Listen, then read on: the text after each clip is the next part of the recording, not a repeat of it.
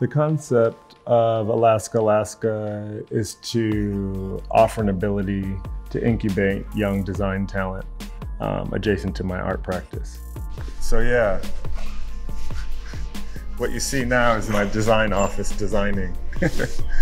Yeah, this is the talent, this is the team at Alaska. We're in London. One of my design signatures has always been sort of commenting on the past as a means of sort of introducing it to its future. What you see here is the prototype phase of some of the Vitra products that we'll be debuting. The Vitra project was something that I initiated after visiting the campus.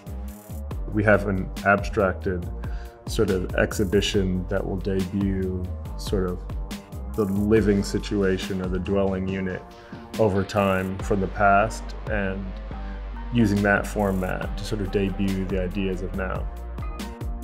2035 was just, you know, enough of a sort of figuristic, imaginative take on the future that wasn't too far from now. That way, it was something you could grasp or think about it in a tangible way.